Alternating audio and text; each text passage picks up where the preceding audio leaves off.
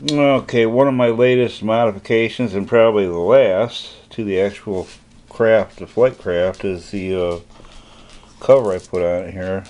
These battery wires aren't, you aren't going to see them, they're going to be hidden, or they're going to go through the side of this.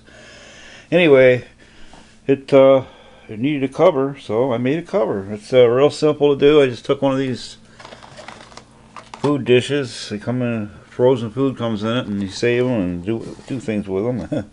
Anyway, what I did is I cut the edge of it off, so I just had a flat edge around. And I cut a groove there, and I cut a groove there, I cut a groove there, and I cut a groove there, so all so they could hold these hair ties. You can barely see it, which is cool. It all blends together. Everything stays in the black and silver theme. I had to cut a hole through the roof here because of the GPS, the height it's mounted at. But to me that just looks cool. And then I used these things, I cut them in half and I tied them together. And then what I did is I had some extra holes. Give me a second, I'll pull it apart and show you. I had some extra holes right here that went through on each side that I was using to hold these arms on, and I realized I could get by with just 2 screws and I didn't need 3.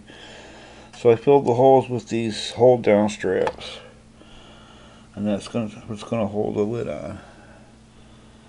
So that's my feng shui flight quadcopter. It's coming out way better than I hoped it would.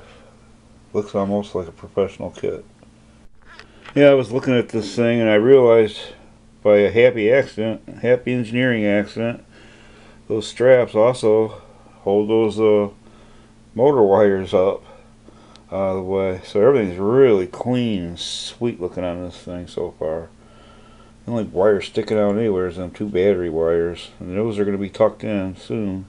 As soon as I get them batteries. I ordered 3 LiPos, 2200 milliamp mAh, whatever that stands for.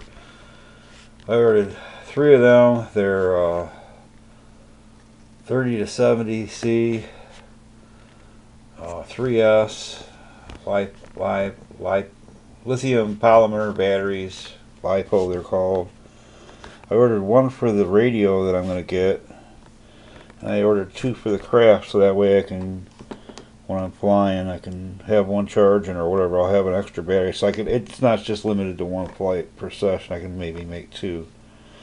Anyway, it's better to have more than enough than not enough. So, won't be long. One final little upgrade to the flying colors there. We got it red and yellow front and blue and green and black in the back. So we put a little arrow to orient things. We got the cover on. Got the little hold down strip on each side. Right here somewhere. There it is.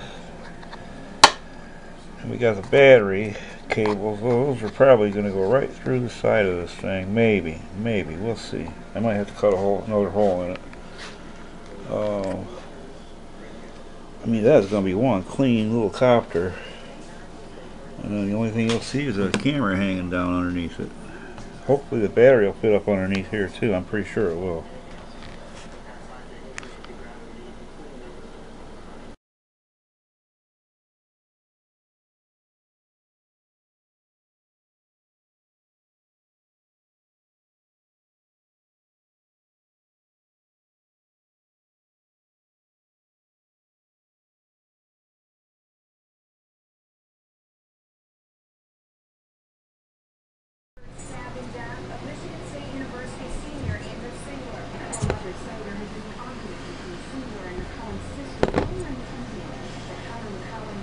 Actually, it's a good shot.